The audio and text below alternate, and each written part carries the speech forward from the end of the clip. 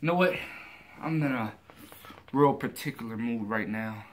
Because, Raphael, you have all these BEWA misfits over here in my home, in my reign, trying to be a part of my dynasty. But, you know what? I can move past that. I really can.